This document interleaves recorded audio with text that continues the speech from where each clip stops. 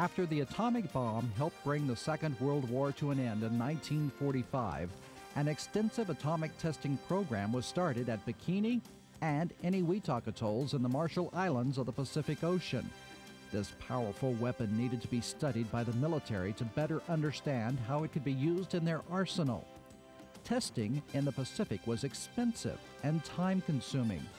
All of the personnel, materials, and supplies had to be transported thousands of miles to the remote locations. By the end of 1948, only 5 tests had been conducted. A top-secret study known as Project Nutmeg was commissioned to look for a testing area in the continental United States, but no selection of a location was made until world events changed the priorities. The Cold War had sharply divided world powers. The Soviet Union had blockaded Berlin in 1948. In 1949, the Soviets demonstrated that they also had the atomic bomb. And in 1950, the Korean War started. The need to conduct tests on a faster turnaround schedule was clearly established. The whole crew, the AEC, Los Alamos, and Homestead Harbor Creek got together and went over the various sites. That was the most classified thing I've ever worked on, because anybody even thinking of putting an atomic test in the United States had to be on his mind. It was tough to believe at the time, and it's still tough to believe. The Alamogordo White Sands Test Range in New Mexico, Dugway Proving Ground in Utah, Pamlico Sound, Camp Lejeune in North Carolina, and the Las Vegas Bombing and Gunnery Range in southern Nevada were identified as potential locations for the Continental Test Site. The southern Nevada site led the field because of the low population density and because this site was already under government control. Scientists also liked the area due to the dry, warm weather, and it could easily be protected from penetrators. The Atomic Energy Commission recommended what later became known as the Nevada Proving Ground. President Harry Truman approved the establishment of the site northwest of Las Vegas on December 18, 1950. And on January 27, 1951, the first atmospheric test was detonated over Frenchman Flat. In an 11-day period, 5 tests took place in the Operation Ranger series, ranging in size from 1 to 22 kilotons. All of these devices were dropped from B-50 bombers that flew out of Kirtland Air Force Base in Albuquerque, New Mexico. When that test series ended, in early February, the Atomic Energy Commission initiated plans to expand the facilities at the Nevada Proving Ground. When we first started the test site in 1951, one of the engineers that I was, still lives yet today, was involved in building the beginning of the Nevada test site. They had to build 2 cafeterias, building 110 and 112, and building 101, and as I remember, 7 dormitories for the women and, I don't know, 8 or 10 dormitories for the men to live in. He was given the opportunity to come out to the test site and get all that done in 120 days, and his comments later to me was that I spent more money in overtime than on what the original award of the contract was.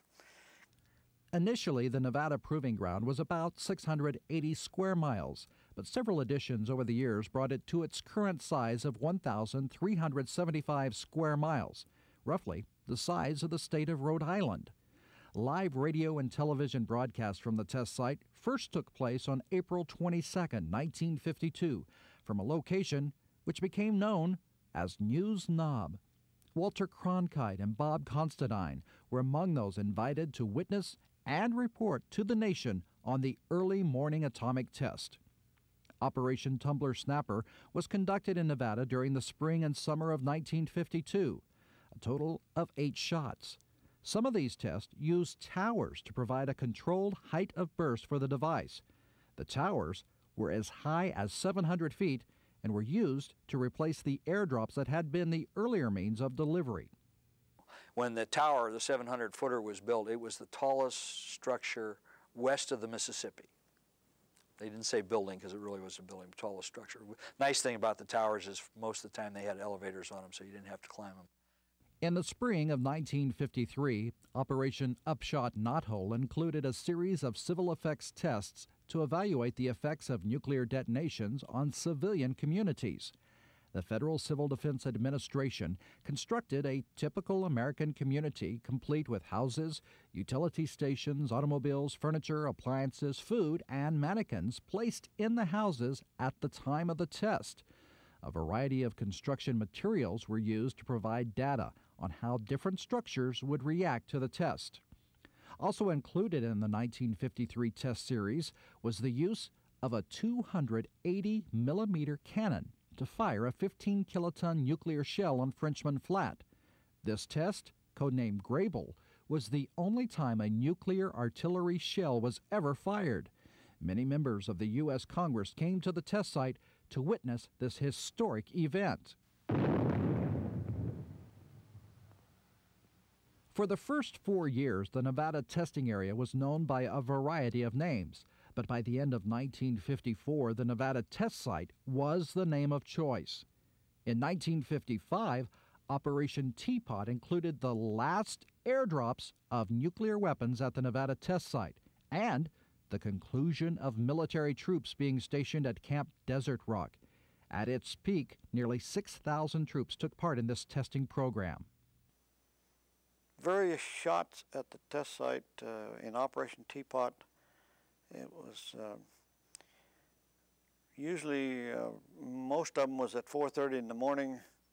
We did have a few that was in daylight hours, but it was an all-night effort to, and you'd be up you'd work all day and then you'd basically work all night, and hopefully the shot would go the next morning at 4:30. And unfortunately, that didn't always happen. The weather didn't cooperate, and so the shot would be postponed at about 4 o'clock in the morning, particularly if it was going to be a 4:30 shot, because the winds weren't quite in the right direction. And so then you'd go home and get a couple hours sleep, and you'd work all day again and do the same thing over the next night. And I've seen that happen as high as 14 days in a row. Balloons were used for the first time at the site to provide detonation platforms in the 1957 Operation Plumbob series. Also, recognizing that atmospheric testing would probably be banned soon, the United States began experimenting with underground nuclear tests. The Saturn event in August was the first tunnel detonation, and in September, the Rainier event was the first detonation contained underground. October 1958 was an extremely busy time at the site. 29 tests were conducted during that month before the initiation of a moratorium on testing that had been declared by President Eisenhower. The Soviet Union also stopped testing in November of that year. That moratorium lasted less than 3 years as the Soviets unexpectedly resumed testing in September of 1961 with a series of 59 detonations between September 1st and the end of 1961. The United States began a series of tests on September 15th, and in 1962, an all-time high of 98 nuclear tests were conducted in that 1 year in the Pacific and at the Nevada test site. The increased year-round testing schedule made it necessary to establish the Nevada Operations Office of the Atomic Energy Commission that officially opened in Las Vegas in March of 1962. The 100th atmospheric test on July 17, 1962, was also the last atmospheric test at the test site. I remember when I first came here and when atmospheric tests were going on, I lived in a duplex in North Las Vegas, and I would wake up my wife and our 2 kids at the time, who were very tiny, and we'd go out and sit on the front lawn at our duplex and wait till 4 or 5 in the morning for the test that I knew was going to be conducted out at the test site, and just watch in amazement, 90 miles away, the sky would light up as if it were daylight for just a second or so, but very brilliantly daylight from the test that was going off 90 miles away. And and that was big entertainment in Las Vegas at that time. The major thrust behind the nuclear tests had been to aid in the development and proof testing of nuclear weapon designs and to measure the effects of nuclear detonations on a wide variety of military and civilian targets.